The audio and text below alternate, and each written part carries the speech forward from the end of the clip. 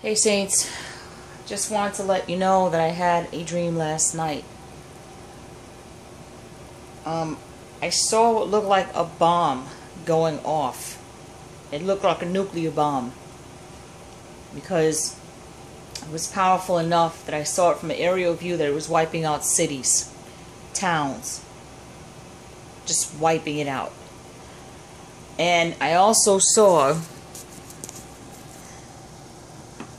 from a closer view,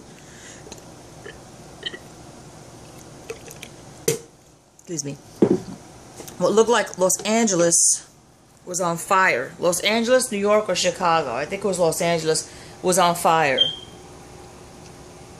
I have reason to believe that that bomb went off somewhere in the United States. Now, I don't know the date of this event. I know that the Bible talks about a coming of a great war, which is Ezekiel 38 and 39. So, I don't know when this is supposed to take place. I know it's going to be at the Lord's appointed time. Then I had a second dream that I saw hell.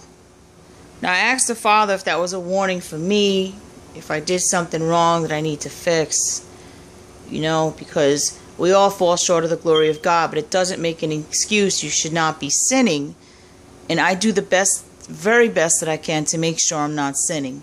I'm always repenting, going through correction, so the sins can be washed by the blood of the Lamb, in addition of confessing those sins.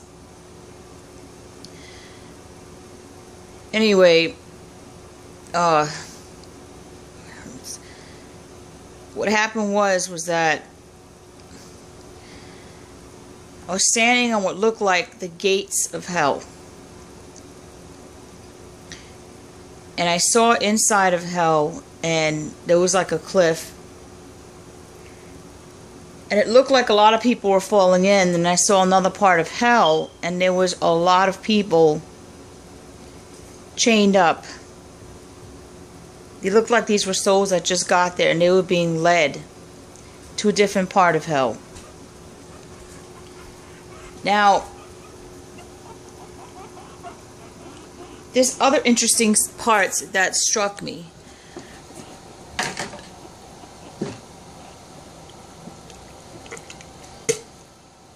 That I'm about to explain to you guys right now as we speak.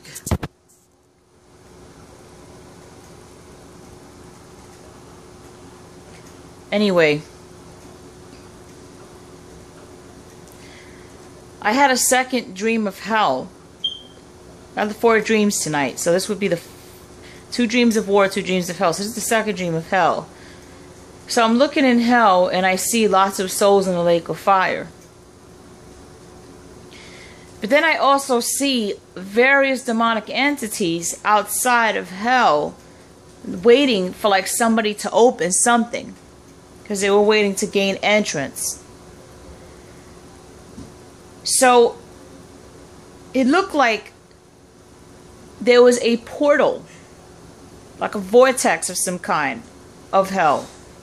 And on the other side of hell, you could see the souls in the lake of fire, and you could see demons waiting to enter the vortex. But then, on the other side of the vortex, which is the entrance where the demons were waiting to get through, it looks like a Cern, the Cern facility. I see scientists walking to and from. I see the facility where they have the machine, the data that they were running. And then I also see that I heard one doctor say, one scientist say, okay, we're almost done. Preparations are made. I think they were saying that they had the energy capacity where they needed it to be to run Cern again. So what happened was that they said, okay, we are prepared. And then as they were preparing to run Cern, I see the vortex getting bigger, and then I see on the other side those demonic entities start to enter into this realm straight from hell, and the dream ended. I believe that dream means, as I told you before,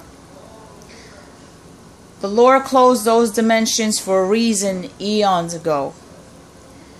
And the Lord is basically saying, if mankind wishes to open up those gates, and they wish to open up those gates despite the warning of what's on the other side,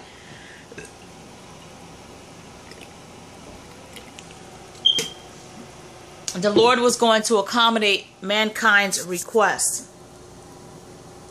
So there was going to be a consequence with the choices made, and they were not going to be able to close that gate at all.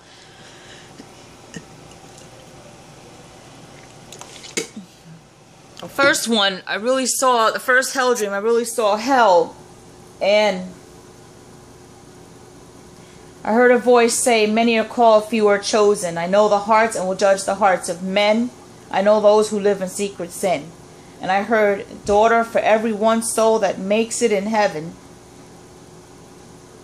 1,000 shall fall into the abyss. 1,000 upon 10,000 shall fall into the abyss. Saints, I cannot stress this enough, how important it is for you to get right with God. That we all have to be spotless in the presence of the Most High. Because all of us, any one of us, can run the risk of going into that place. Stay right with Jesus and get your house in order, because these are the last days.